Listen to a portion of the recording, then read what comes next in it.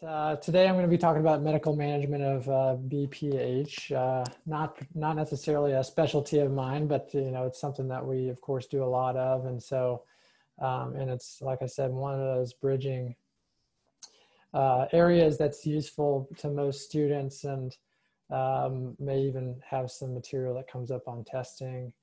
So I'm going to start with just an introduction to myself. I'm going to talk about items of within this area that are useful to clinical practice, and then I'm going to talk about some things that are useful mainly on exams and that are kind of technical things. I'll spend most of the time in the middle there. So just an introduction to myself. I went to Emory Medical School, and I went to Georgia before that for undergrad, and stayed on for residency here at Emory and graduated in 2018. So I've been in practice a couple of years. Luckily, they were willing to keep me on, and I started a practice at Midtown. So, we're a small department, and urology in general is small. And of course, we, generally you're not gonna have bandwidth to cover all of the sites of a large kind of sprawling academic center like Emory Healthcare. And so we are growing though. And so one of those pieces of growth was starting this practice at Midtown. And so we're getting up to, recruiting our fourth physician and our third APP here. So we're getting up to speed, and I think the community's welcomed us well here. And as you may know, if you've done any rotations at Midtown, it is the busiest hospital in the system in terms of ER visits and OR cases. So it's a substantial operation here, and so just as well, the urology opportunities here are great, and we've seen quite a variety of cases and pathologies, and a lot of the other kind of adjunct or associated surgical specialties that we work with, all have we've been able to do good things with them. And so in terms of training at Midtown, that's to come in the future, likely. In terms of bringing residents here, but right now it's us building the practice and trying to lay the groundwork. Initial thoughts are that that this will be a good place to experience somewhat of what it may be like to do a hybrid community practice, a community academic practice. There are becoming more of those out there these days. As more and more urologists, as with all physicians, are becoming employed, academic centers just as well as private, hospital systems are expanding. And so the academic, the core academic, model doesn't necessarily fit, a sprawling clinical practice. And so sometimes there has to be that element of folks who focus on more clinical, and that's a great place for learning just as well, because a lot of the things that you may find that hinder education, ironically enough, are not present in places that where maybe the practice wasn't necessarily built, on education. So it can be very helpful from a clinical repetition standpoint, and from a variety standpoint, and so forth. Any questions so far? All right, so I'm going to talk a little bit about BPH and how we address it and how we go about this. A lot of the foundational kind of understanding of this can be seen in readily available materials through the AUA, both the medical student curriculum, and if you're a kind of a student member or have access to someone who is a member, their core curriculum, which is somewhat recently developed, but very becoming more and more thorough by the year, and very helpful. So We'll start with some definitions. Now these are somewhat academic because if you look at it, on our system and the CPT, or sorry, the ICD-10 coding system and so forth, these designations aren't necessarily as precise, but they are precise to us in urology. It's important that you're accurate when you talk about things, and you may see a variety of ways of describing this pathology, whether that's benign prostatic hypertrophy, hyperplasia. Of course, that's a difference in the histologic description,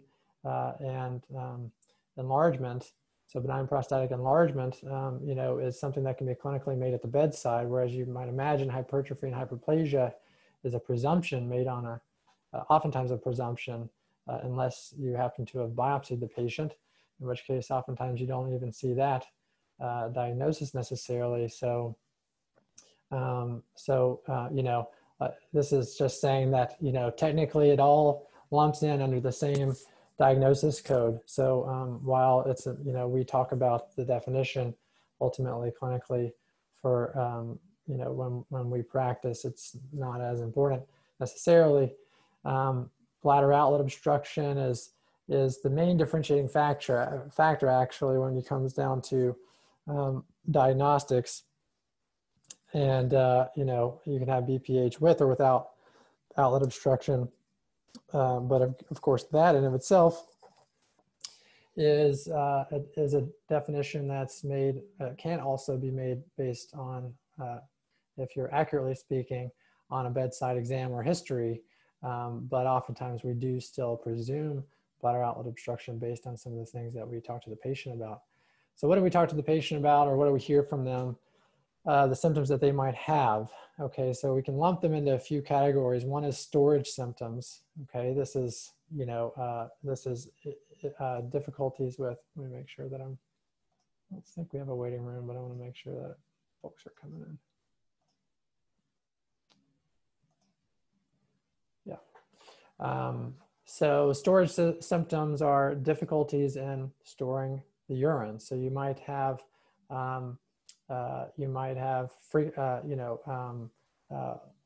frequency of urination, urgency of urination, can't postpone, avoid, things like that. These can be present, and separate from BPH, in a diagnosis, for instance, of deteriorative overactivity, or they can coexist, or or they can be caused secondary to BPH. Then there are, voiding symptoms, which are things that are more, physical or mechanical in nature. You can think of it that way. Actual slower stream. You can think of it as, the kinking of the water of the garden hose. Slower stream, intermittency, hesitancy, what we call stranguria. The patient describes as straining, when they attempt to void. And then there's kind of post-micturition type symptoms. They might have post-void dribbling or other things like that, that can happen. How do we focus our objective evaluation? So that's the subjective part. And, we're going to focus on those 3 symptom areas when we talk to them, make sure that we elucidate all those items. And one way to do that quickly is using a symptom score. So the AUA symptom score, some sort of is a validated measure that tells us, that kind of evaluates all those areas. And, it's helpful in a few ways. Number one, I can look at the symptom score filled out by the patient and know exactly what I'm in for without having to go through all those questions individually. So it's, it helps to expedite the evaluation, but it also helps to establish some reference point off of which we can compare our results of any type of intervention that we decide upon subsequent to that first consultation. And so that's very helpful. And one major part of the AUA symptom score is the bother score. That's the final question, and it will ask the man, and you can, of course, women can be given the AUA symptom score as well, but of course we're talking about BPH today. So, it will ask, essentially how much are you bothered by this? And if indeed they are not bothered, that is very different and an important distinction. Despite the fact that they may be scoring off the charts on their symptoms, if it doesn't bother them, then that's important information, in fact, critical information. One other way that we can evaluate this is using a voiding diary. If number one, it's unclear what's going on based on their inability to kind of, some patients just aren't very good at kind of distilling their experience and communicating that to you in a timely fashion. Also, sometimes they have a lot of different symptoms that don't make much sense, and just intuitively, and or they could be just a complicated patient that can have multiple etiologies. It's not always simple, and so voiding diary can break that down. There are also certain specific times when we use a voiding diary, and I'll make sure to get to that. But it's not necessarily a requirement for every evaluation for voiding dysfunction or voiding symptoms. Of course, the anatomy, digital rectal exam, we're going to evaluate prostate size. In the meantime, we'll be, doing a prostate cancer screening, but generally, prostate cancer doesn't necessarily present with voiding symptoms. That's just kind of a part of what we're doing there. But of course, it's also important to do a neurologic exam. As you can tell, that storage component, and in fact, things like weak stream can be caused by neurologic problems just as well as they can by mechanical obstruction. And so, very important to determine that, especially if they give you any history that could suggest that that is a contributing factor, whether that's diabetes, that's, poorly controlled or insulin dependent or, chronic for a long period of time, history of neurologic disorder, other just general neurologic abnormalities on the review of systems. It's not unheard of for a urologist to make the diagnosis of some neurologic disorders if they're paying close attention and the patient, hasn't otherwise, seen a doctor regularly. So that's important. Labs are an option. It's in some cases, the basic minimum would be a urinalysis. Okay, patient has voiding symptoms. What we're looking for is there an infection? Is there hematuria? Those are the main items there. Not imperative at the beginning, but if there are other signs or symptoms that would lead us in this direction, we could be getting a basic metabolic panel looking for creatinine, their A1C, if we suspect, if there's like glucosuria on the UA and they don't have a history of diabetes, for instance. So that would be an example. Obviously, this path can go multiple ways. PSA, in the screening population, and this isn't the focus of this talk, but screening population 50 to 70, 55 to 70, in general, so a guy comes in 84 years old with just basic, obstructive symptoms. I'm not going to be necessarily checking a PSA on that man. So adjunct testing, post-void residual, that's PVR. That and Uroflow are type of urodynamic tests that are, subsections of the urodynamics. Technically, when someone refers to urodynamics, they're usually referring to the full video pressure flow study, video urodynamics. But just know that PVR and Uroflow technically fall within that and are part of urodynamics. And post-void residual is just a spot ultrasound check of the bladder, post-void, of course. So that's easy to do in the office after they give us a urine sample. Uroflow is a little bit more, but still easy to do. And, they, there's a flow meter that measures the speed of the flow and the amount of the volume of the void, and can tell us if the patient reaches a low peak flow, which can be indicative of obstruction, but is not diagnostic of obstruction, as poor bladder function, can also cause the same type of dynamic. And then of course, full urodynamics, pressure flow study, with or without video, is another option if things are quite complex. Say the patient has, Parkinson's, and, it sounds pretty straightforward, but, their neurologic condition is worsening. There's no reason to have them have a poor quality of life just because they have Parkinson's disease. So oftentimes we'll do urodynamics, and if it's straightforward and they have, straightforward obstruction, it's totally reasonable to treat them just like anybody else, clearly.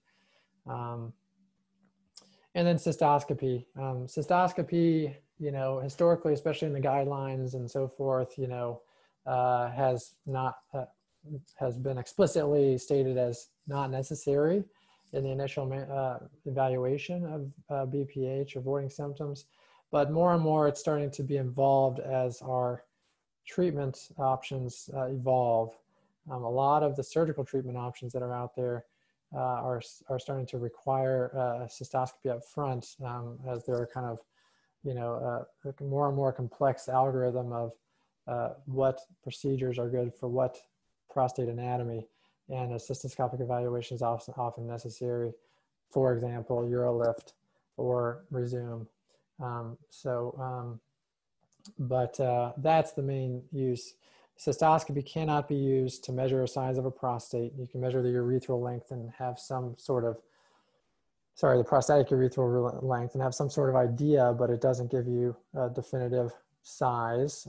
It doesn't give you definitive test for obstruction. Even if the lobes are coapting, that is a sign that there could be obstruction there, but it's not given just by seeing that. So those are a little bit, myths that you might encounter, that you're going to scope a person just to see if they have, obstructive BPH.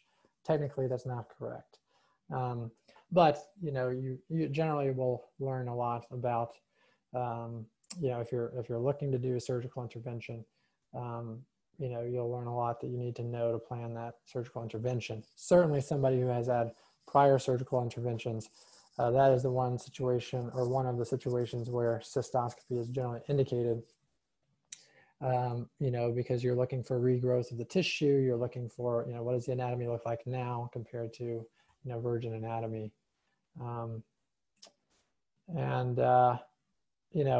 This is a note that I add for, residents and, folks who are in practice. That's important.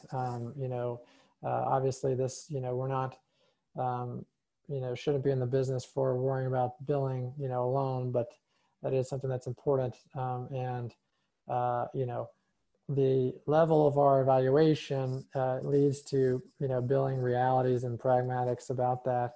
And simply reviewing prior imaging does change actually how we can bill the appointment and how complex the patient is, assuming other requirements for that billing. But one important part about this clinically really is the element of sizing the prostate. So it's one of the only ways, especially cross-sectional imaging and MRI or CT of the pelvis can give us the size of the prostate without having to do, for instance, a truss or a transrectal ultrasound.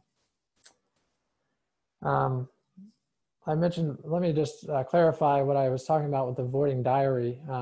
We'll use voiding diary specifically in a patient with nocturia. So a patient comes and they, it's not uncommon for a man to complain most about having to get up at night. They used to get up at night just once a night or twice a night. It didn't bother them as much. Now they're getting up 3-4 times a night. But during the day, they don't have much of a problem.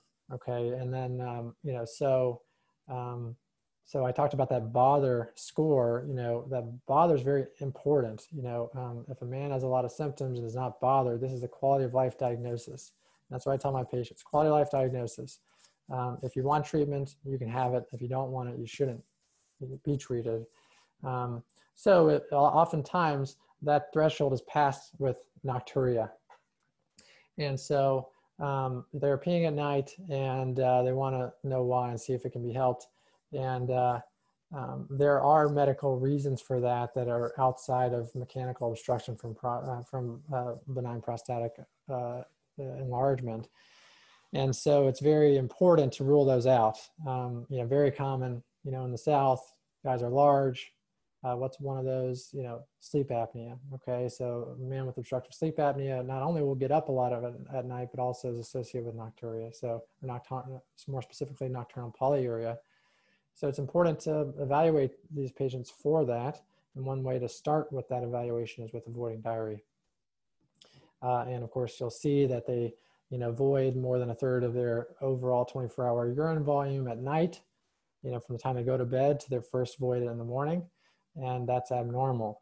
And you can evaluate that further with subsequent testing that can be done by the urologist before even referring them out. So other reasons for this can be just general global polyuria, concentrating abnormalities, so these are things that we can evaluate with the tests that we have just in the clinic, and basic laboratory tests.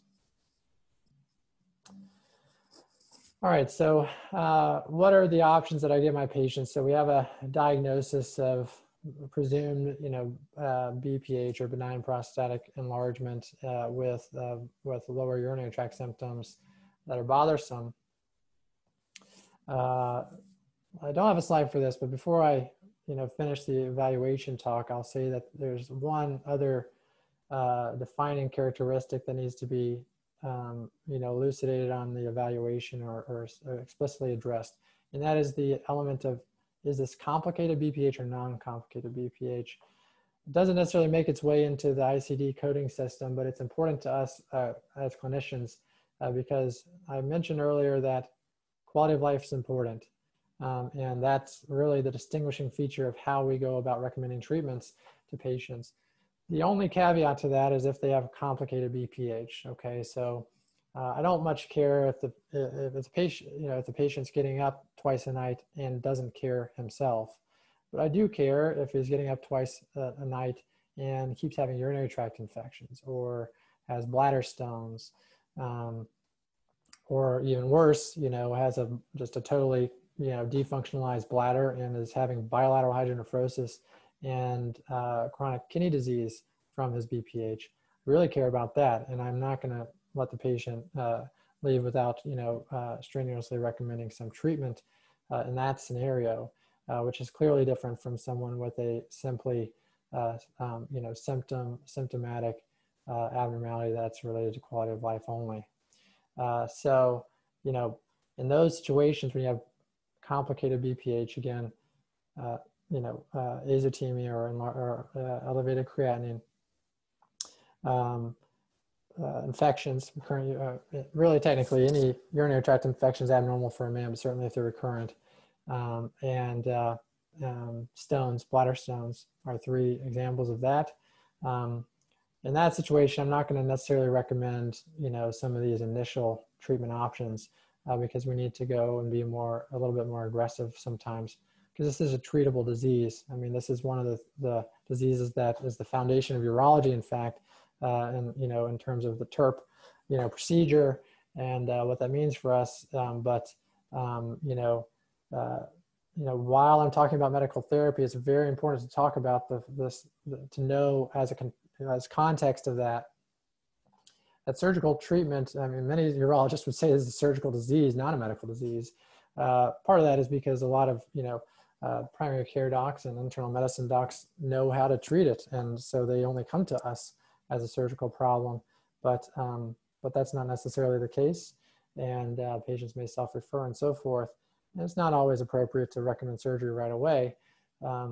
But it is certainly a disease that is responsive to surgery, and if properly diagnosed, very responsive to surgery, and has impressive outcomes in terms of patient satisfaction and quality of life improvement. So So that's the context of this. That, with that said, that there are real options that are short of surgery, and many men don't want surgery initially, at least.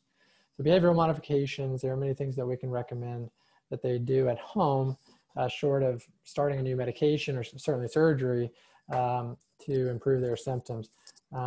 Double voiding, time voiding, that means trying to empty your bladder as best you can. Their post-void residual is a little high. They may have frequency related to that essentially every time they pee, they're going from a full glass to a half full glass, and they need to try to do a little bit better job of emptying. Medication changes, they may have be taking medications for other problems that may be interfering, or the timing of their medication. They're getting up a lot at night because they take their thiazide at night or something like that. But usually that's not the case.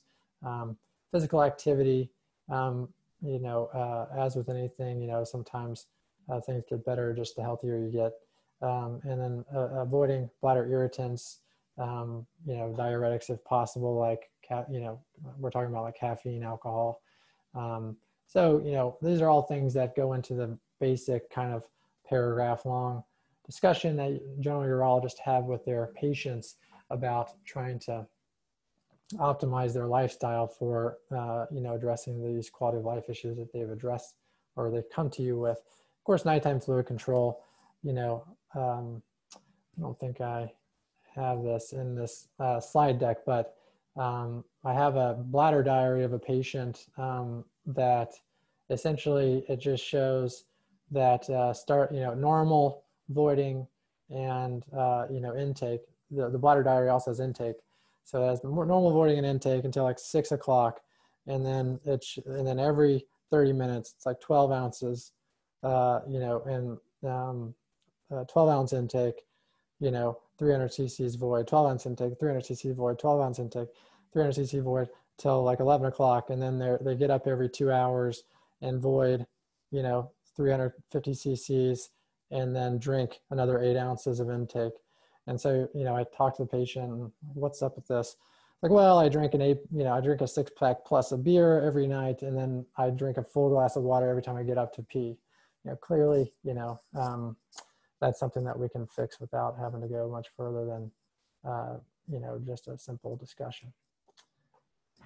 All right, so what medicines do we have at our disposal? There's three main, really four main families of medications, three main modes of action. The first is alpha blockers. These relax the smooth muscle of the bladder neck.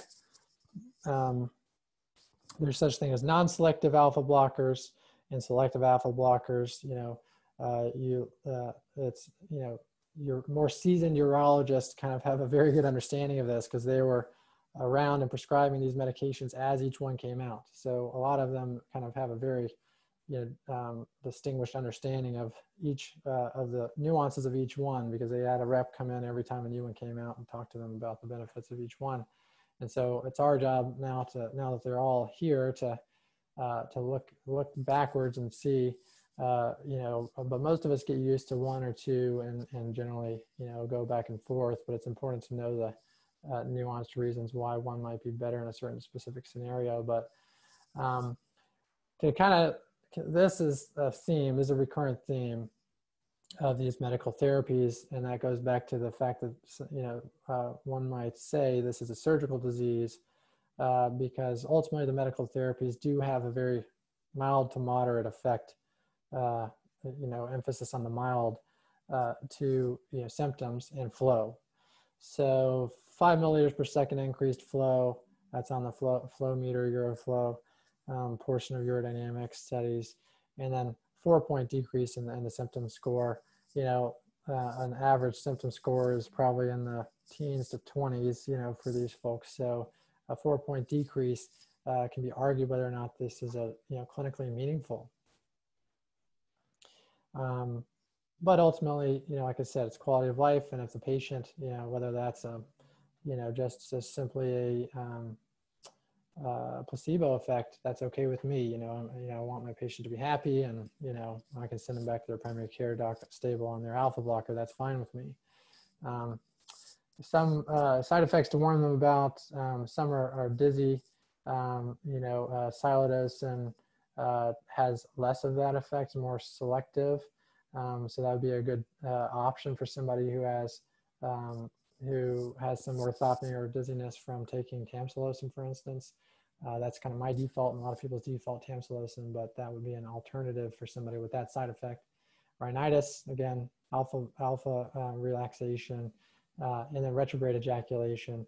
This is a common one that we talk about a lot, but it's actually less common than you think in terms of actual percentages of men who experience it with this. But alpha-zosyn tends to have less of this, so that's an alternative, although it can be expensive or difficult to get covered from the patient's medical plan. The pharmacokinetics are interesting and different for really all these medications, and so I'll show a chart later on that'll kind of elucidate that. But that's why it's good to get used to prescribing one, because it can be confusing if you don't have the chart on hand all the time. 5-alpha reductase inhibitors, so they block the conversion of testosterone to DHT, dihydrotestosterone, and ultimately the goal here or the mechanism is decrease in prostate volume, or one of the main mechanisms, and decrease therefore in bladder outlet obstruction.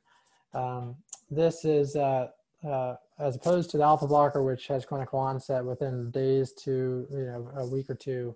5-alpha reductase inhibitors has clinical onset of 3 to 6 months. So you have to prepare the patient for that. They're not going to see an immediate result, and they need to take it consistently over time to see the result. There are only really 2 versions, finasteride and dutasteride.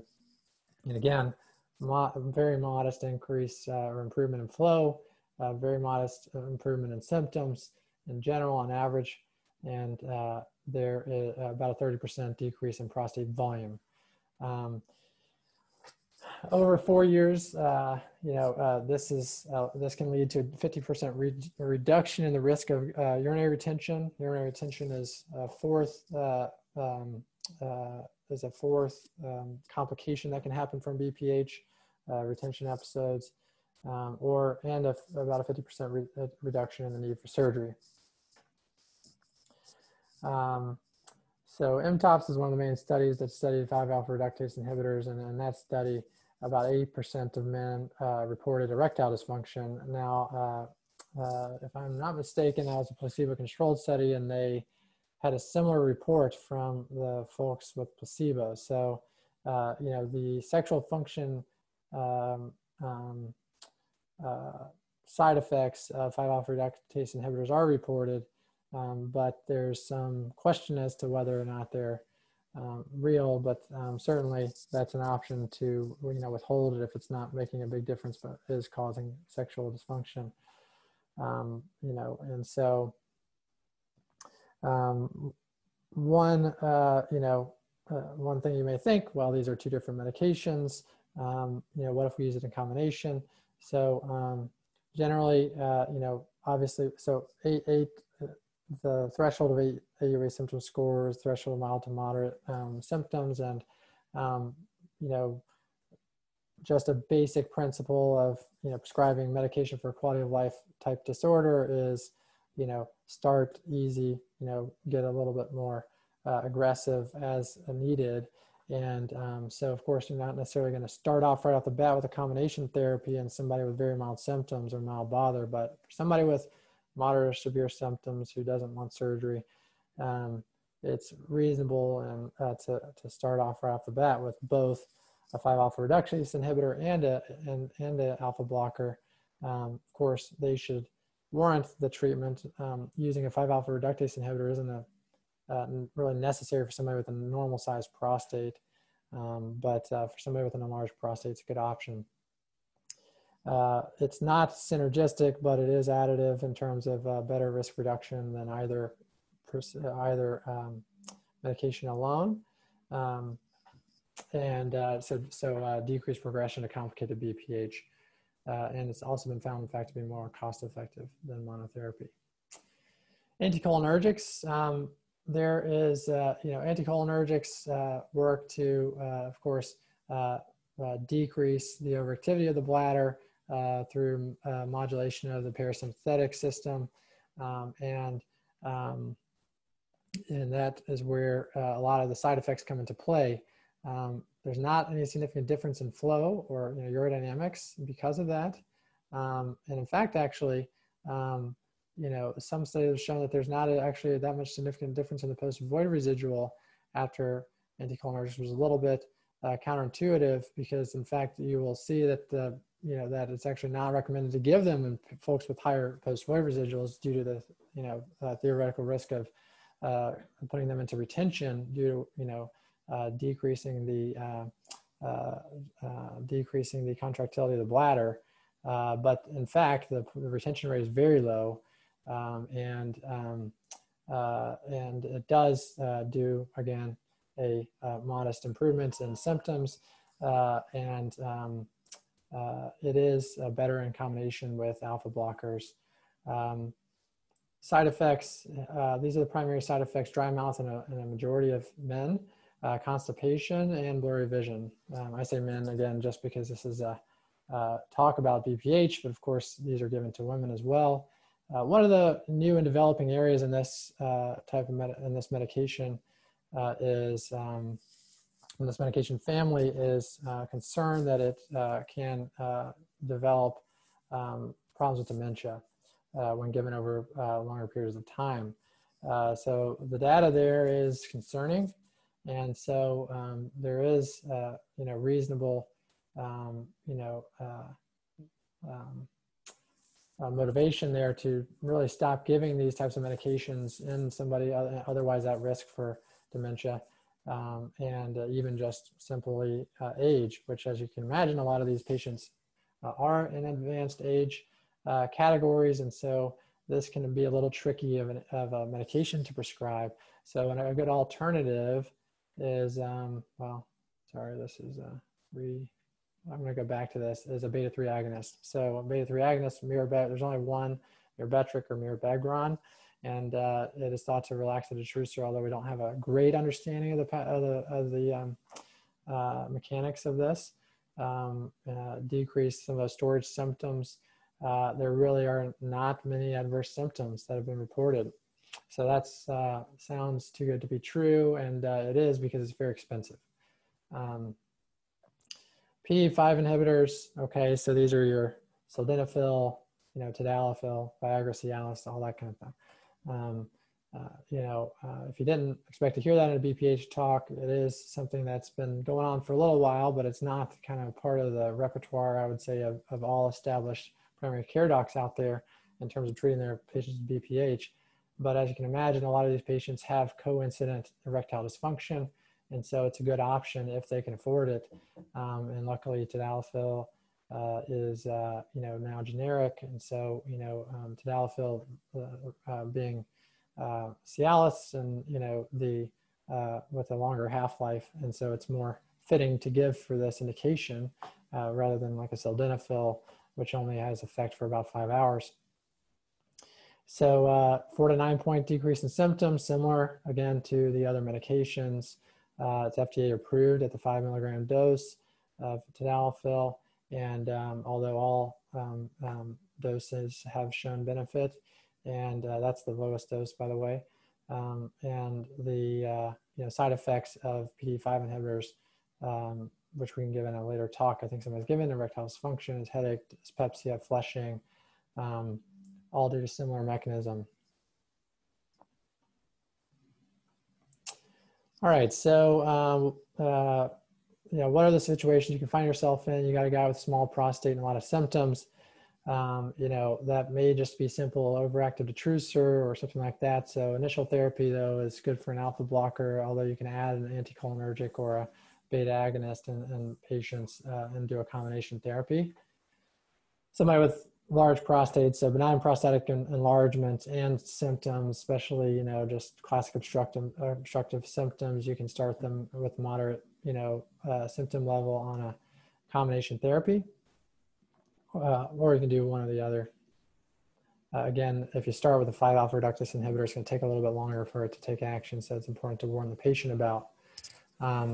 One might wonder, you reduce the size of the prostate, and a lot of patients ask this, in fact, with 5-alpha reductase inhibitor, reduce the size of the prostate, In fact, that leads to, we roughly estimate a cut in the PSA of a half by half. And so once you start a patient on a 5-alpha reductase inhibitor, it's important to know, when you check their PSA, that you got to adjust for that, okay? Not if they've been on for 2 weeks, but if they've been on, for 6 months, years, and their PSA is 3.5, it might look good, but really their PSA is 7. And so, depending on the clinical situation, it might warrant further investigation there. And so from a prostate cancer screening standpoint, important to note, but it has been studied, and 5-alpha reductase inhibitors are not protective against prostate cancer. I tell patients that, PSA is like a road sign. It doesn't actually, it just gives us an indicator of, whether cancer could be present. It doesn't, help to modulate it itself. It doesn't improve, your risk of cancer development. Anticholinergic can be added, even to the combination therapy of alpha blocker and 5-alpha reductase inhibitor. But at that point, if their symptoms are that bad, you're probably doing that to try to avoid surgery in an otherwise poor surgical candidate, perhaps, rather than, a lot of those patients, if they progress that far, you might be best served recommending a surgical alternative. But monotherapy for a PDE5 and with a PDE5 inhibitor is reasonable in a patient who has concomitant ED, of course. Here's the chart. This comes from the AUA core curriculum, so maybe it's a little dubious to show this, but it's important to have this reference point of, just in general, the medications you prescribe as a physician, that, that's something that was, maybe challenging and maybe felt like a little bit over, over detailed in your earlier, studies, but, pharmacokinetics is important. And in this particular case, you can see the variation, in even within the same family.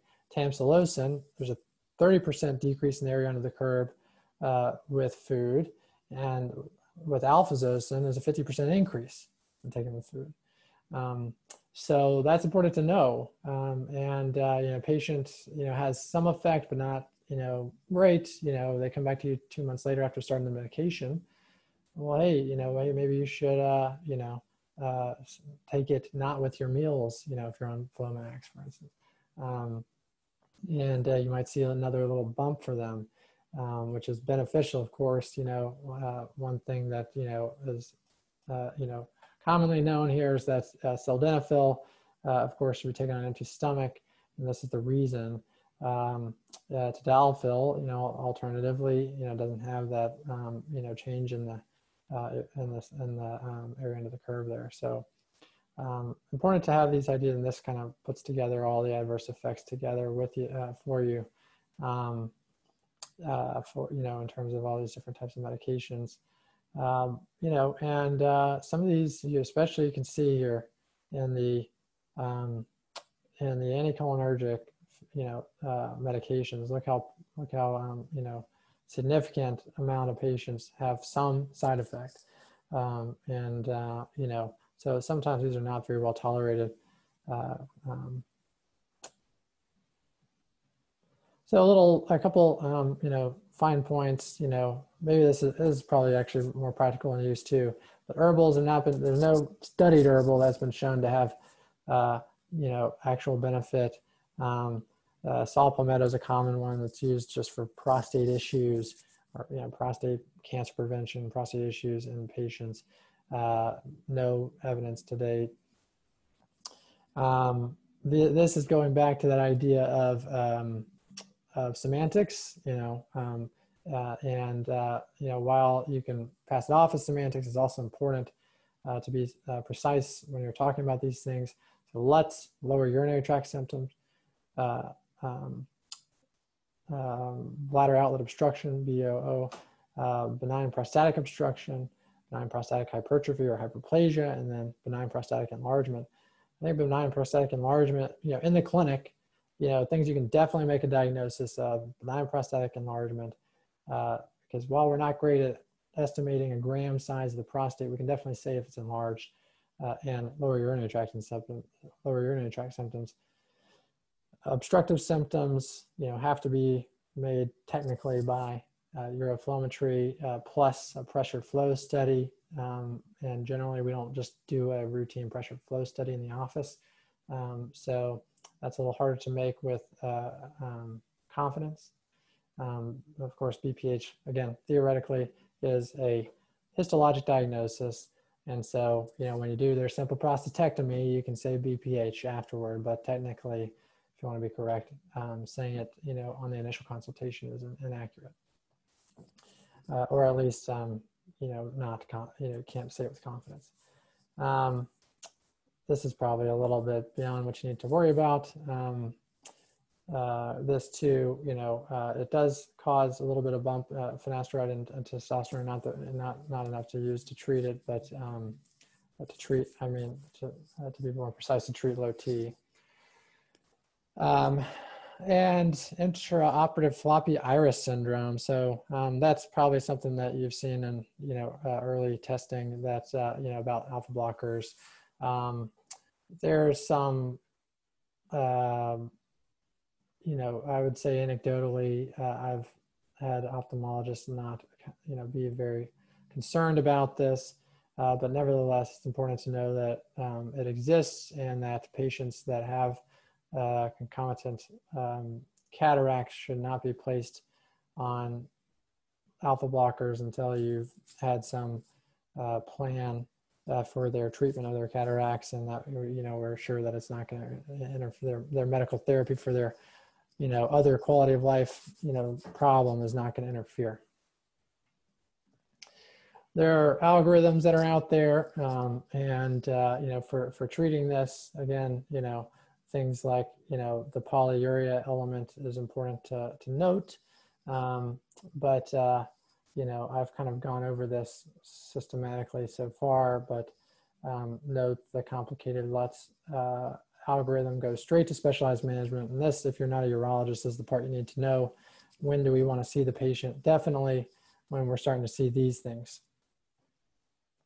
The other things theoretically could be managed by a non-urologist, and should be in many cases. And then management for bothersome LUTS after their basic medical management.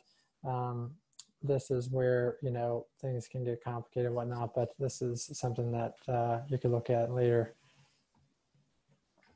That's all for medical BPH. I'm happy to answer any questions if you have them. If not, we really appreciate you guys taking your time to be with us on this series. It's important for us in a period of time where it's difficult for us to interact with medical students. Especially visiting students, it's hard to make a choice of where you might want to go, or what locations, what programs may be interesting to you. Maybe you're developing your interest in urology, but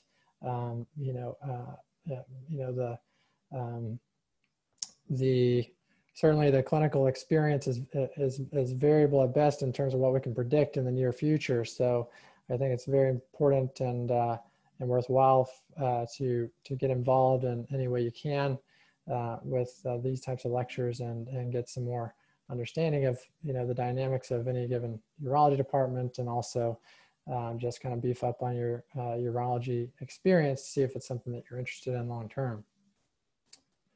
I'll pause and let me see. You're also welcome to throw it in the, actually I think we turned the chat off for this, so there is no chat. But welcome to unmute yourself and ask a question. If not, we'll close it. And I think Dr. Maida has an upcoming talk later this week. Hi, Dr. Lorentz. Yes.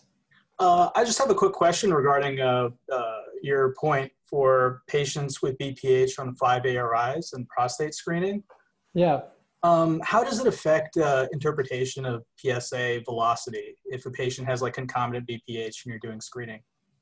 Yeah, I mean, there are a lot of adjunct ways that we look at prostate cancer screening, and velocity is one of them. You know, density probably is even better.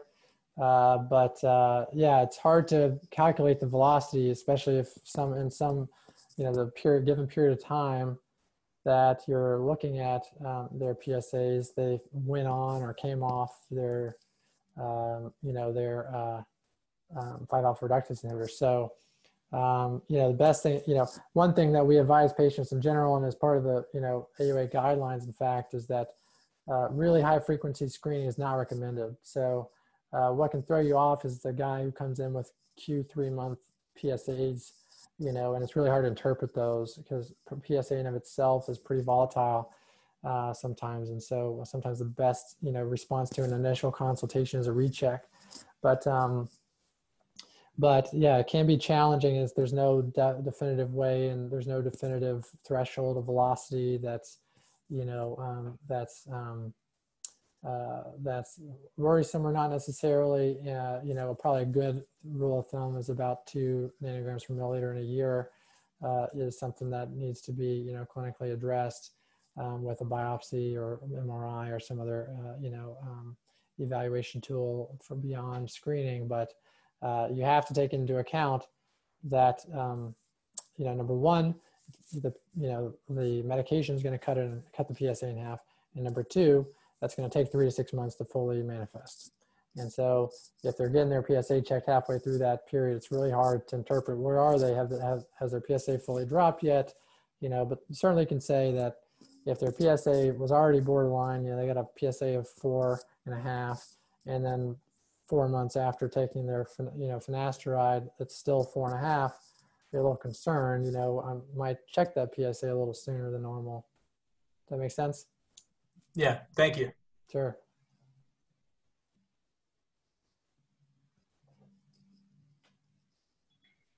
Hey, Dr. Lorentz. I appreciate you presenting this information. So thank you, first off. Yeah, my pleasure. And then my question, and this question kind of has a bunch of caveats, so feel free to answer it the best way that you can. But yeah. You mentioned that primary care providers are often first line in providing medical management for symptoms of benign prostatic enlargement. So do you find that the majority of your patients in clinic present after some type of failure of outpatient treatment with like a primary care provider? And then as a follow-up to that, you know, what type of conversations are you having with these patients in your clinic? Are you giving them, you know, the whole burrito and saying, you know, here are surgical options, here's continuation of medical management, or are you just saying, you know, let's work with what you have and go from there? Yeah, so I guess two main questions there. One, you know, what in my experience have I seen, you know, what kind of spectrum of patients do I see at what stage in their treatment? And two, how you know, how do you go about the counseling? Do I like load up this PowerPoint and show it to them, or do I tell them you need to do this? Well, in terms of the spectrum of, you know, stations that the patient will come in terms of their treatment, it's quite variable. Usually they have tried something in the past, whether that's because from a prior urologist 10 years ago and they can't remember the name, or they're on Flomax or something like that. Usually they've tried something, you know, because like I said, most primary care doctors have some working understanding of some of the basics that you've already seen here. So, but that's not always the case, you know, especially if they have poor access to care, or, you know, just some people have that conception that, you know, the urologist is the male, you know, gynecologist, and they just come to you thinking that you're a primary care doc. I wouldn't say that's the typical thing, but it can happen. And in that case, you're starting from scratch oftentimes. But, you know, and that leads to the counseling aspect. Number one, you know, how do I evaluate those patients who've come in some, you know, intermediate stage, whether they've, you know, tried or maybe tried? And number one, you know, it's totally guided on, do they have complications? Do they have bother or severe bother or not? If they have a lot of bother or complications, I'm going to push them. Not going to talk about a lot of the early part of that, you know, talk. I'm going to be talking about surgery. I'm going to be talking about, you know, especially if they're surgical candidates, of course. You know, if they're, you know, and I try to get an idea for their kind of personality. Do they, are they averse to surgery or not? You know, are they averse to medications or not? And that plays a lot into it. So I try to ask some of those elucidating questions about those things if I can't already get an idea from their history. But it's not really a useful, use of your time to give them the whole thing. Theoretically, you want to discuss in general all of their treatment options.